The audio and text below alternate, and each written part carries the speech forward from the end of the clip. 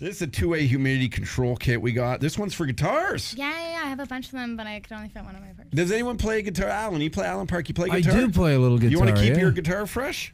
You have to. For you. Yeah, that's for you, man. I mean, have you seen the shape of the thing? There you go. That's for you. Oh, thank you very much. Two-way humidity control from Boveda. Thanks very much. If you didn't play guitar, I'd be very surprised. It's time to pick up guitar lessons.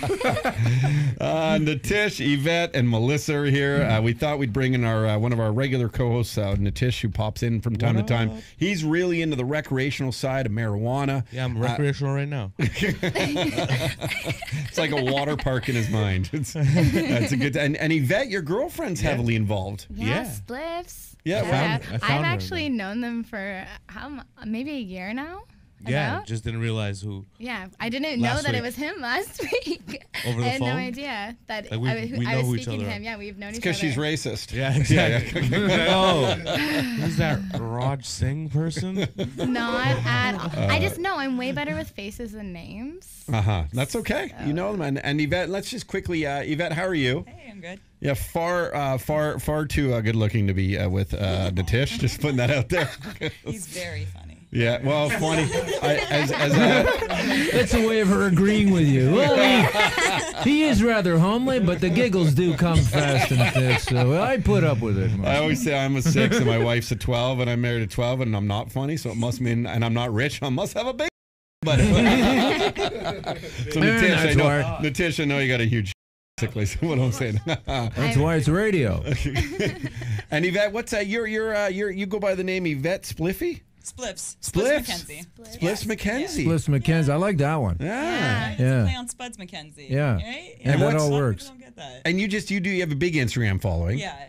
Cool. It was kind of just by accident, though. Good for you. I mean, it's a very loyal community, though. That's very supportive of one another. Yeah, exactly. Now, you were not able to be here last week? No, I was not invited.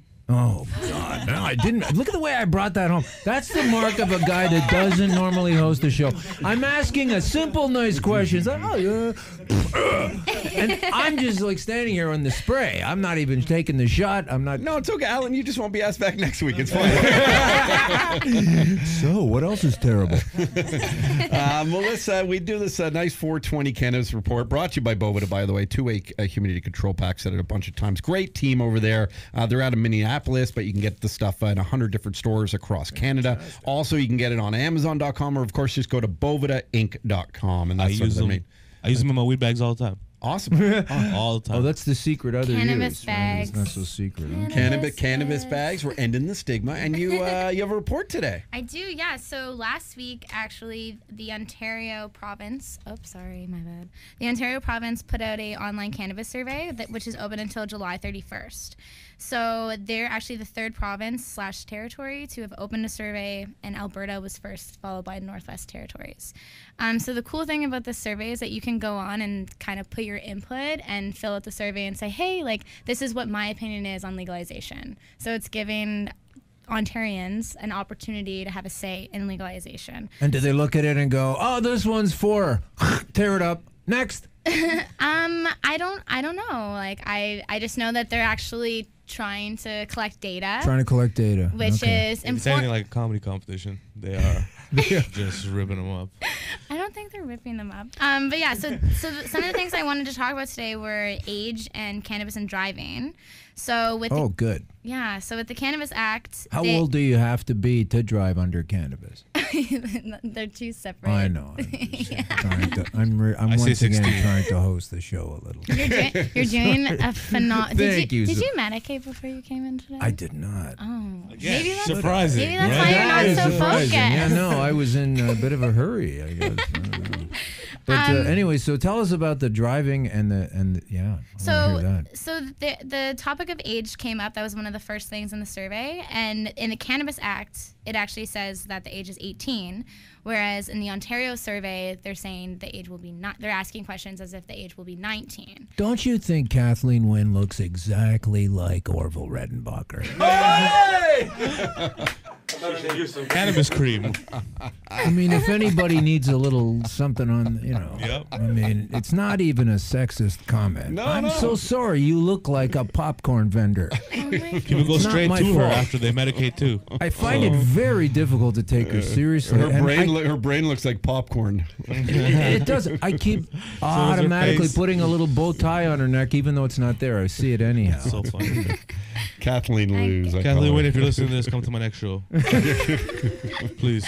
Oh my god. I'll bring the popcorn. Yeah, so I don't know, like, what do you guys think? Should it be 18 or 19, or what's your guys' opinions? Alan Yeah. Park. I think it should be. I think it should definitely be 19. Mm-hmm. And I realize there will be 18, 17, 16, and 15-year-old people that, you know, go against that advice.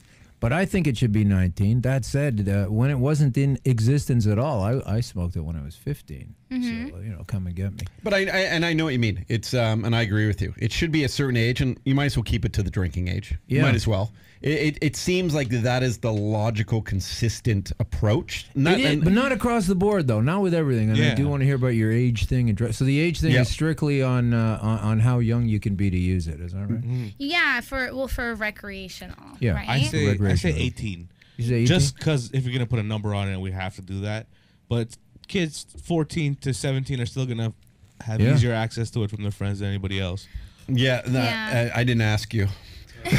Well, so there's actually. And the only reason why I say 19 is because everyone's going to do it exactly what Yeah. everyone's saying. It's just like booze. Everyone had booze before, but you got to know that it's good for the legality purpose. You got to be of sort of what is, I think, a more mature mindset legally to make that decision. And also, to be Yeah. honest, it helps you in a way if you're younger and do up by something by being a juvenile in that circumstance, using like it actually is a benefit by having an older age for Yeah. you by the law. Well, let's see a generation. Let's see at least one generation of people who have learned about what cannabis is in school and talk about it as a substance rather than just going, oh, the children, I hope the children will be okay. And then now they're 19 and smoking the crazy weed. Yeah. It's like, why don't you learn about this Let's talk stuff in the about it. first place? They don't spend a lot of time on that in school. They tell you about how dangerous it is and it's this terrible thing, and they leave you alone as though you won't ever come across this. You know, like mortgages and money and other things they don't teach you in school. It's I think the whole curriculum is just terrible on what they're teaching children. I've always maintained that, even from things to say assimilation into Canada. I think that should be a part of a curriculum, just to learn about our ways, like learn about, you know, that way people think we're it's beautiful that we're diverse, but when there's maybe like citizens that have a different approach to say treating gay marriage. Well, that's not the Right. way it is here in Canada. No, I think we need to break it down even more simply. Have you been to the Eaton Center? Anybody that's been, if you've been to the Eaton Center once, how can you not get behind mandatory escalator lessons? I mean, what is going on? Why do you have to stand on the left side of the thing? You can stand on the right There's side. no respect anymore. There's no respect. No one understands. They don't get it. And they look at, and people say, oh, it's an immigrant thing. You know, a lot of people coming from different countries. You can't blame them. Bull. Have you ever been to England? I mean, if you go to London and you're on any kind of an escalator on the wrong side, some old lady's going to shove an umbrella up your. You know, normally you got to Are pay you for speaking that. from personal But that, experience? I am speaking from, you can't go there and screw up on the escalator. You're gonna hear I about might it. just You'll stand on hear that about side it. in London on Just try to I get gotta some- Stop London. It's just the notion that like my standing still needs to hold up your schedule. Like, what if you're on the way here and you're kind of a little bit behind and I'm just standing? Oh, yeah, I'm just standing on the left side. And- I can easily stand on the right side. And just politely ask you to move. Yeah, people don't. I have been down that road. It's because just stare at your neck. it's entitlement, right? What's this guy? He wants to go somewhere at a different speed than me? Don't like this at all. I tap him out of the way. I get him to move all the time. Oh, I thought you make him tap out like UFC. You put him in next. some sort of sleeper. That's next. If they don't go to these lessons, that's next. Melissa Rolston, let's continue. So, what do you think it should be the age? You know what? There's so many factors. I think 18, like Cannabis Act saying 18, I think that's a fair age. I was reading the CAMH site a little bit earlier, and there's actually a study that reported that 26% of Ontario students in grades 7 to 12 used cannabis at least once in the previous year. Yeah, and once. 3% reported daily 12 was use in great. the past 4 weeks. And that was done in 2009. So the issue with that is that I remember being a high school student and being like, I don't want to tell the truth. Like, they're going to come after me. So Right. is this data fully correct? I don't know. Should they redo this survey? Yes, because this was done in 2009. But it just goes to show that, like, people are using this cannabis. And I've actually used cannabis when I started when I was about 15. And I stopped when I was 18 because I wanted to be an adult. I'm just happy you're 18 now. I'm not. I know, right? I'm like, Typical Todd Melissa's doing these Shapiro. reports. I never asked. Well, I mean, No, I'm 25. thank God. I look 18 though, Yeah. so it works out, right? Sort a of little what bit. I was saying. I alluded to that. So basically I found out when I was 18 that I was actually self-medicating. So that was just my own personal experience with it.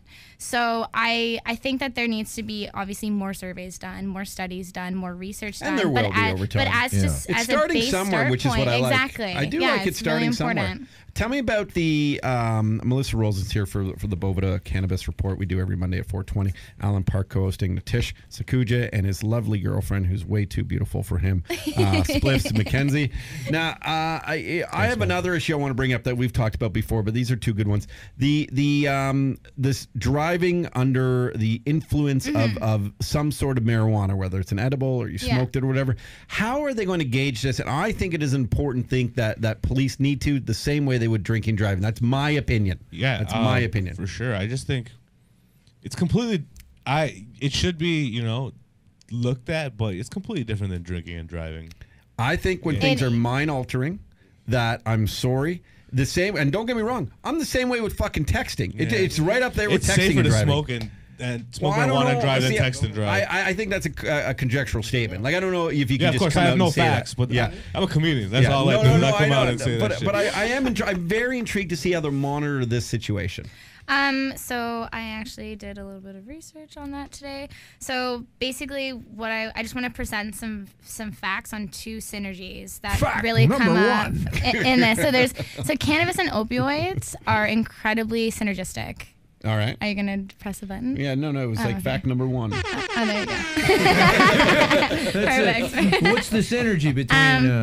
Well, because we have opioid receptors in our body and we have cannabinoid receptors. So the opioid receptor is like an on and off switch, whereas the cannabinoid receptors is like it's a modulator, so like a dimmer. Right. So basically, they can actually be used hand in hand with one another. And I've been working with a neuroscientist who is actually putting together a whole presentation on this exact thing. So I'm going to let him When is speak this about going to it. be available for us to see? This presentation. It should be in the next month or two. Okay. Yeah. Because it's interesting to me that you're coming up with this after the police have already decided how they're going to legislate with all of this. Well, don't ask. but the thing is that so I spoke with the police today. I called Toronto Police just to ask Hey, man. them how they And you were- handle and this She was stuff. worried about filling out that study in high school. What did they say? No, The okay. balls on So her. basically, with cannabis, what CAMH says is that cannabis impairs depth perception, attention span, and concentration, slows reaction time, and decreases muscle strength and hand steadiness, all of which may affect a person's ability to drive safely. A study that I read earlier from the UBC by Dr. Chris Stewart Patterson said that side effects of opioids include sedation, reduced attention, reduced short-term memory, reduced reaction time, reduced coordination, blurred vision, and menosis, all of which can adversely affect driving capability. So menosis, if no one knows what that is, it's the excessive constriction of the pupil in your eye, just so you know what that word okay. is. But so then when I was like, okay, well, there's a lot of similarities between the effects of cannabis and opioids. So then I called Toronto Police, and their response when I asked them, what is their protocol when they're dealing with an opioid prescribed patient, they said, well, they would be treated as any other impaired driver. in that So case. taser. Okay. No, not a taser. No, they would like, because they said all medications come with a warning, not to operate any Well, heavy and that's machinery. the thing. You see that, like you see that with your Benadryl. So, Yeah. So, well, he even said, he made that comment about, like even cough syrup. He's like, if they took a little bit too much cough syrup, they shouldn't be driving. And if they can hand sanitizer. Where are the tests, though? Where are the tests on people that are on some kind of pharmacy prescription drug right now? Are you telling me that every single person who's out there right now is not under the influence of some kind of pharmacological agent? So I spoke with a nurse as well. Was she driving at the time? No, she was having her lunch. Well, then I don't like the answer. She was on her lunch break. Well, you can't talk on the phone and drive unless it's Bluetooth, That's right? true, unless she pulled over. No, so basically she was saying that, some patients can be stabilized on their medications. So if you know how to take your medication appropriately, then you can be stabilized on it. So for example, say you use CBD products, it's not intoxicating. Right. You're not gonna be deemed impaired. Or if you're doing like a 1-to-1, like that could even be a debate as well. So I don't feel like a brand new smoker should smoke and drive, but like someone who's seasoned and they smoke, I don't know, regularly. It's just smoking. I don't think you should roll and drive. Imagine an An album on your lap. No, but it's interesting. But imagine if an alcoholic had that excuse. Like, But alcohol and marijuana are very different. Yeah, but Very, very, very, listen, very, very I would different. never in my life, and trust me, I'm no Aaron Carter, because Aaron Carter just said he would never have a DUI and drive, and he just got busted for sure. doing His name stuff is this Aaron weekend. Carter. Yeah, but I was like, I'm a very good drinker, I will never, ever get behind a car. I just won't do it. And I'm a very good drinker to the point where like I'm almost more normal when I drink. I'm almost more grounded. I'm more relaxed. That's just drunk talks. No, but I still like. That's the I would drunkest never. thing I've ever heard in and my to life. the point, like is Drunk right no, now. but I'm not. I'm drunk. But I even would be like if I could go behind a car, I think I would be fine. But I never would. I never, and I would, and no one ever should. And I think you got to be careful when you say stay. Okay, I want to ask you a question though. If you got to I don't know if we have time for this, but if We only if have not- about 4 minutes. Okay.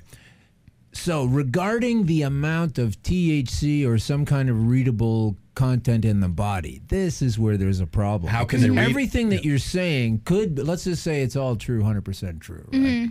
So I can blow that amount right now, and maybe tomorrow and the next 2 or 3 days, to the point where a policeman would go, okay, you're under the influence, we're getting these readings, boom, boom, away you go.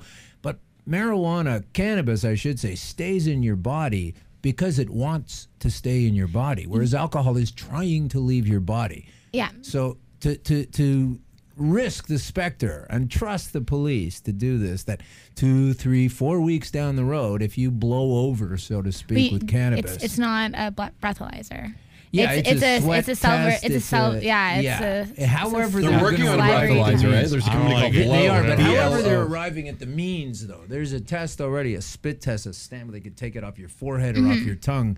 And I'm just saying, like, how do we even gauge that as a fair and ride? this is the thing. So in the survey, they talked about like what's the best way to roll this out, and one of the answers is to invest more money into technology, which is what needs to happen at the end of the day, because you can't funnel this into the way that alcohol is funneled. You can try to do these sobriety tests, and it will have some sort of effect, but it's not going to be. I wonder if this will be conclusive. I wonder if this will be something that might delay legalization. Actually, like this specific. There's a lot of lack things on the hunt that are going to delay legalization, and this is definitely one of them. I think this might be one of them. Is how do you detect what's in a driver's system? Like just that platform alone, which is it's gonna affect everybody. Which is kind of confusing because everyone's doing it anyway. I know what you mean, and I'm not condoning it, but I'm just saying there needs to be a way to measure it. We need to figure that out. Oh, I completely agree with that statement as well. But I mean, like at the end of the day, I figured it out. It's everyone who smokes weed or has an edible and has something in their system is just got to go on a new automated car, like a self-driving Uber.